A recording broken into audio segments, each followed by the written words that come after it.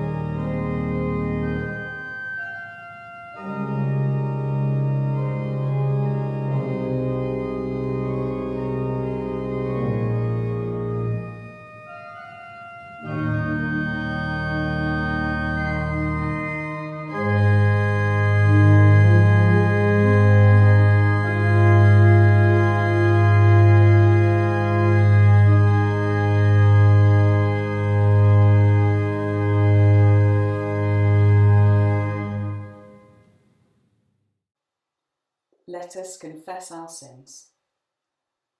Almighty and most merciful Father, we have erred and strayed from thy ways like lost sheep. We have followed too much the devices and desires of our own hearts. We have offended against thy holy laws. We have left undone those things which we ought to have done, and we have done those things which we ought not to have done, and there is no health in us. But thou, O Lord, have mercy upon us, miserable offenders. Spare thou them, O God, which confess their faults. Restore thou them that are penitent, according to thy promises, declared unto mankind in Christ Jesus our Lord. And grant, O most merciful Father, for his sake, that we may hereafter live a godly, righteous and sober life, to the glory of thy holy name. Amen. Almighty God, the Father of our Lord Jesus Christ, who desireth not the death of a sinner, but rather that he may turn from his wickedness and live, and hath given power and commandment to his ministers to declare and pronounce to all people, being penitent, the absolution and remission of their sins. He pardoneth and absolveth all them that truly repent, and unfeignedly believe his holy gospel. Wherefore, let us beseech him to grant us true repentance, and his Holy Spirit, that those things may please him which we do at this present, and that the rest of our life hereafter may be pure and holy, so that at the last we may come to his eternal joy, through Jesus Christ our Lord. Amen. O Lord, open thou our lips, and our mouth shall show forth thy praise. O God, make speed to save us. O Lord, make haste to help us. Glory be to the Father, and to the Son, and to the Holy Ghost, as it was in the beginning, is now, and ever shall be, world without end. Amen. Praise ye the Lord.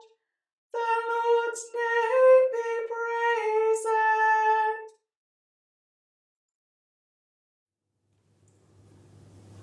I will always give thanks unto the Lord.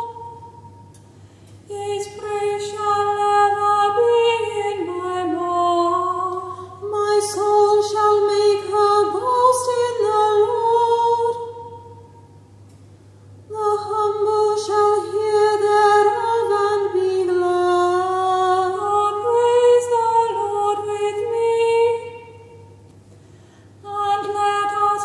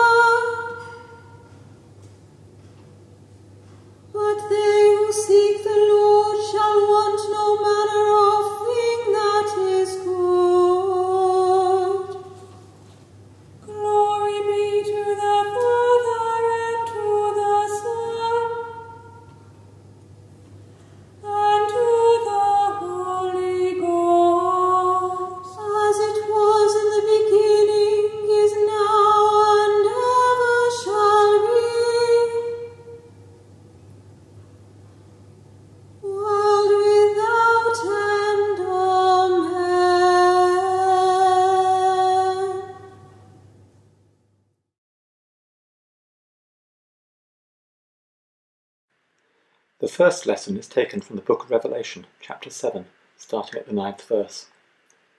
After this I looked, and there was a great multitude that no one could count, from every nation, from all tribes and peoples and languages, standing before the throne and before the Lamb, robed in white, with palm branches in their hands.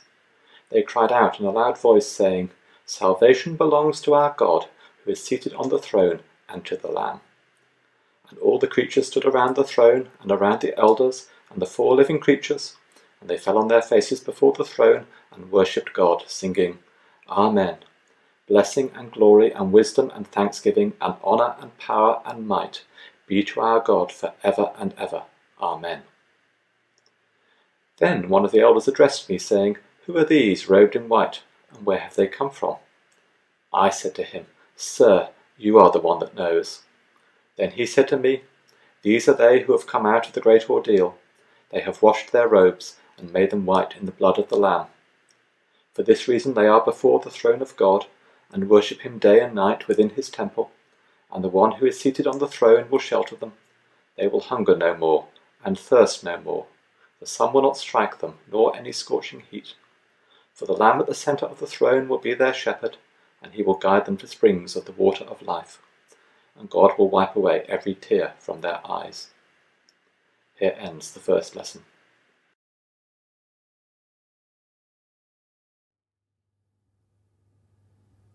Magnificat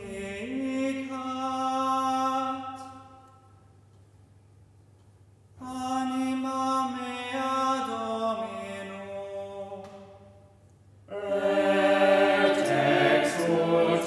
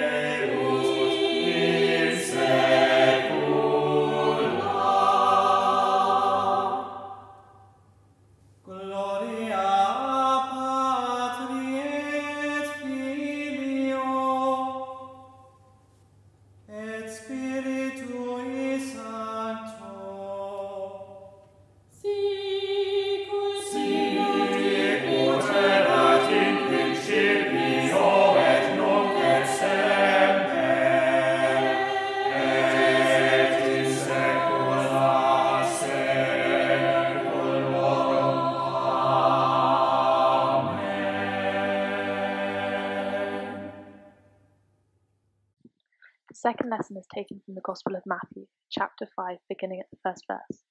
When Jesus saw the crowds, he went up to the mountain, and after he sat down, his disciples came to him.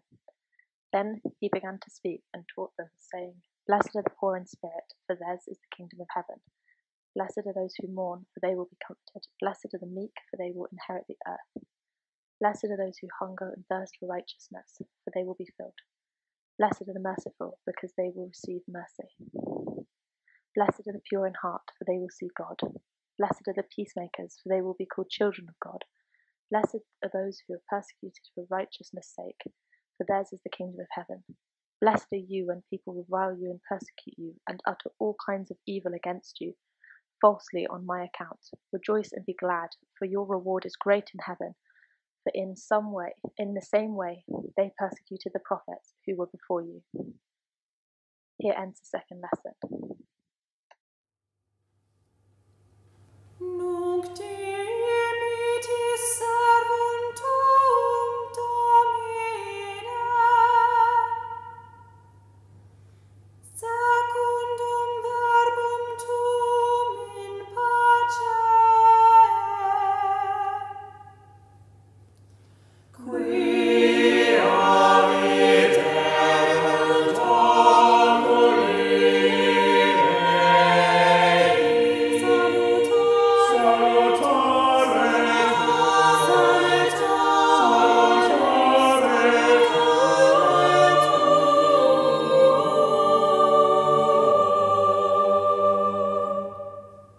quod parasti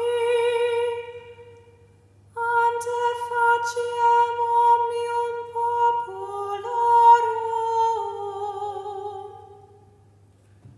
Lumina revelationem testium et gloria plebis tuae Israel. Gloria Patri et Filio et Spiritui Sancto, sic ut erat in principio et nunc et semper et in saecula saeculorum. Amen.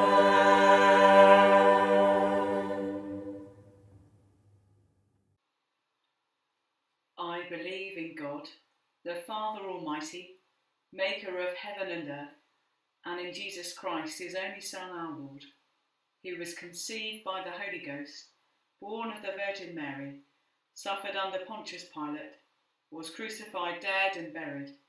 He descended into hell. The third day he rose again from the dead. He ascended into heaven, and sitteth on the right hand of God the Father Almighty.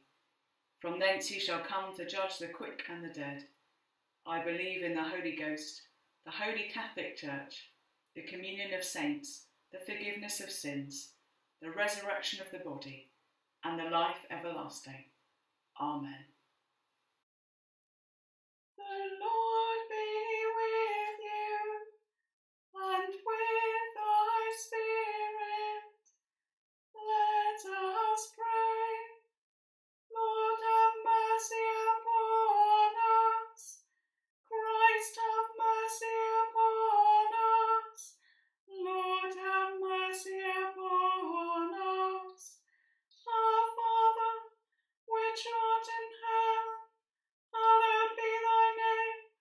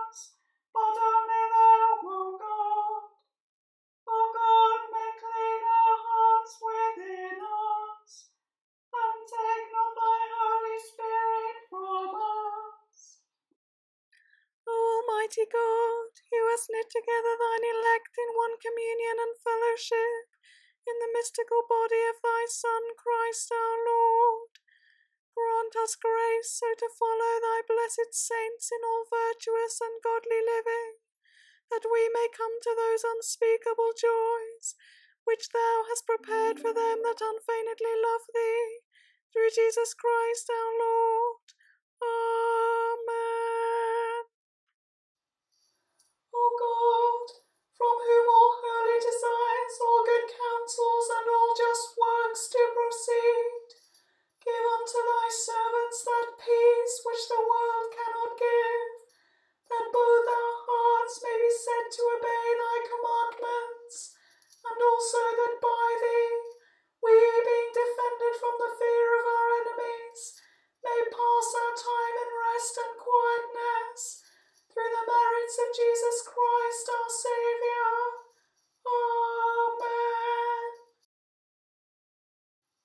Lighten our darkness, we beseech thee, O Lord, and by thy great mercy defend us from all perils and dangers of this night, for the love of thy only Son, our Saviour, Jesus Christ. Amen.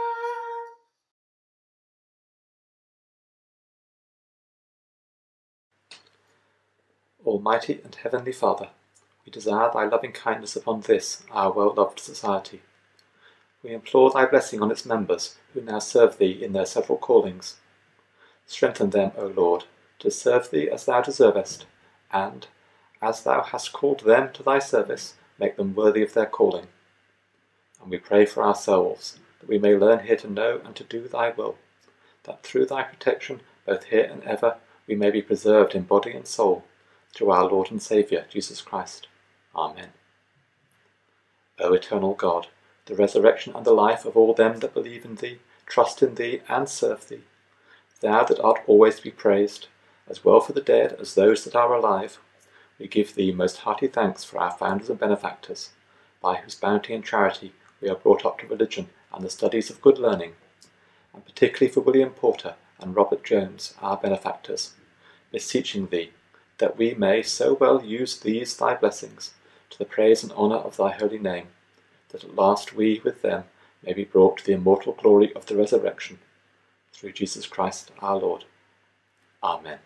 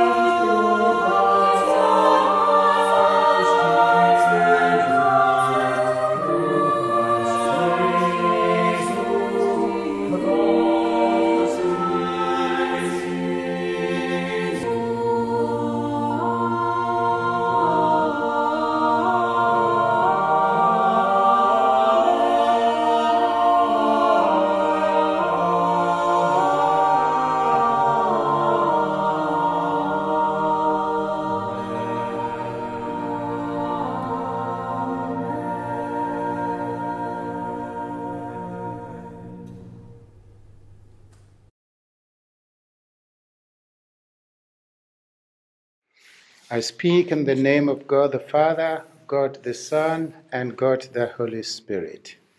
Amen. Today is All Saints' Day, a day when Christians all over the world celebrate the lives of believers in Christ Jesus, in the past, in the present, and in the future. Our reflection for this service will be based on the first lesson, Revelation chapter 7, verses 9 to 17. And I will focus on verse 9, which I read. After this I looked, and there before me was a great multitude that no one could count, from every nation, tribe, people, and language, standing before the throne and before the Lamb. John, the author of this book, was in prison on account of the gospel. His commitment to Christ had cost him his freedom. Yet, he faithfully devoted himself to his Savior. In the midst of John's dungeon, God brought him to heaven so that he could see what God was doing and could tell the other Christians what he had seen. One of the things John saw was a great crowd of people from every nation and time. They were young and old, male and female, all robed in white and waving palm branches, associated with rejoicing and celebration, as we are informed from the book Leviticus. Now, who are these saints? These were the Christians and Jews before them who had been faithful to God in times of trouble. John saw the faces of sisters and brothers who had given their lives in service to God, those who had been fed to lions and killed by gladiators because of their faith in Jesus Christ. Here, therefore, is a multitude that knows no racial, economic, social, or national distinctions. Friends, God's grace extends to all the nations of the world. God holds no prejudices. He will save any soul that will come to him by faith. We also learn that these are virtuous men and women saved by grace, the promise of God to all who will come to Jesus by faith. The prophet Isaiah reminds us, "Come now, let us settle the matter, says the Lord. Though your sins are like scarlet, they shall be as white as snow. Though they are red as crimson, they shall be like wool." And John, in his epistle, affirms this by saying, "And the blood of Jesus, his Son, purifies us from all sin." We also learn that the multitude is made up of men and women who are victorious. They are celebrating the great victory that was given to them over sin, Satan, and the power of the Antichrist. Often people ask, why do Christians praise their Lord even in tribulations? if there was ever a reason for praise, it is the grace of God and the sacrifice of Jesus for our sins. His salvation is the one reason for praise that all saints share. Our circumstances may change, and we may walk through hard places of life. But if you are saved, your name is written down in heaven, and it will always be.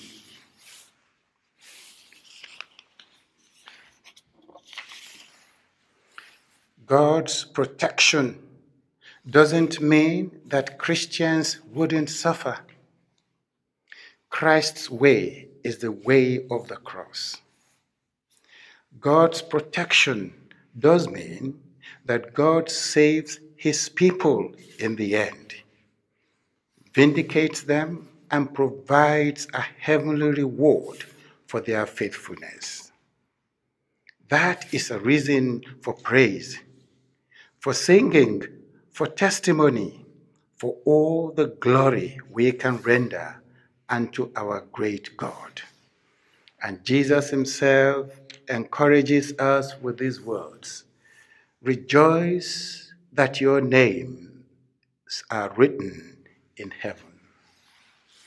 And so my understanding of our passage is that it is God showing John his spiritual destiny, the destiny for anyone who gives his or her life to Christ. John was going through a time of tribulation, and the vision is saying, John, this is your reward. That John will stand in heaven one day waving a palm branch, a symbol of victory. He will be dressed in heavenly white robe instead of the drab prison uniform he now wore. And he will no longer hunger or thirst or faint in the heat of the sun. And God will wipe every tear from his eye. The vision, therefore, gave John hope here and now. Hope to face the days of tribulations to come, and strength to see God in Christ through all that will happen to him. So, John's testimony of all he saw has been an inspiration to Christians ever since. Today, we are here to worship our God in Christ Jesus and to celebrate. However, none of us here fears being imprisoned or killed because we profess to be believers in Jesus Christ in this country, at least officially, and in the Western world. The world does not threaten us in the West with death. Instead, it entices us. The world is always trying to keep us from glorifying the Lord in our daily lives by creating loyalties and values that conflict with our loyalty to Christ. Our passage is a call on believers to remain faithful to the faith they profess in Christ Jesus. When we faithfully trust in Christ through times of trouble, God will reward us in this life. He will give us hope and peace. God will give us strength to live through times of trouble. And then, when we die, we will join the heavenly choir of saints doing what we Christians do best, worshiping God in Christ. Amen. Let us pray. Lord, we pray for the whole community of Brasenose, separated across different parts of Oxford, unsure when we can all be reunited together again.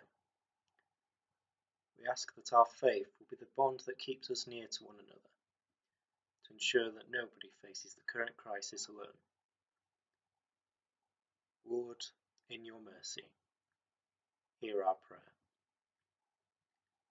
We pray for your church across the world in all denominations, for the difficulties faced by your chaplains, bishops and all church leaders, having to adjust to ministering an isolated congregation.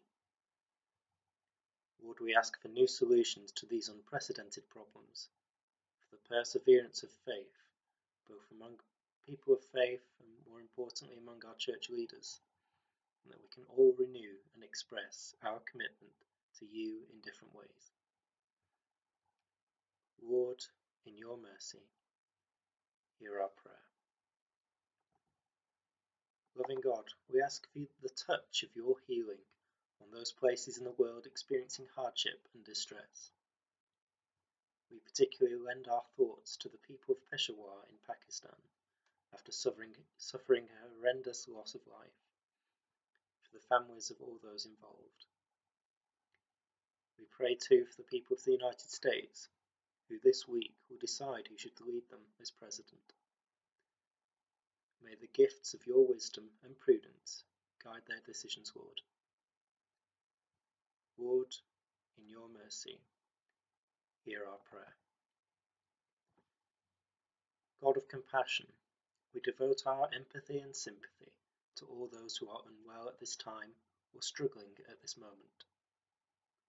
For all those who are physically, mentally or spiritually weak or poorly.